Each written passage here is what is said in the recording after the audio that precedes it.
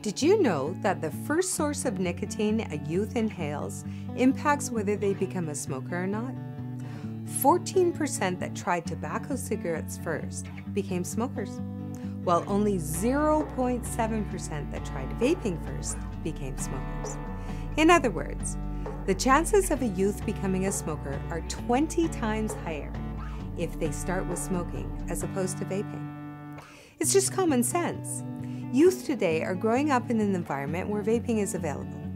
If you compare the two, smoking tastes disgusting, makes you smell so it's easy to detect, and the smoke is very toxic, so it's hard to inhale.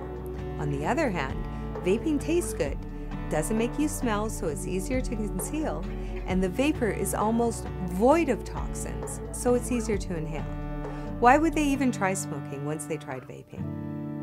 There is a difference between nicotine dependence and smoking addiction.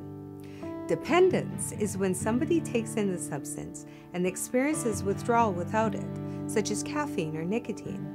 Addiction is the same, except it causes adverse effects, such as liver cirrhosis from alcohol abuse or heart disease from smoking. After tens of thousands of studies and almost 2 decades on the market, disease has not been associated with nicotine vaping. Smoking is very addictive because chemicals added to cigarettes enhance the delivery and effects of nicotine. Also, some of those chemicals are addictive in themselves, such as acetaldehyde, which acts as an antidepressant. No surprise then that depression is a withdrawal symptom from cigarettes. To learn more, visit our nonprofit at VAEP.info.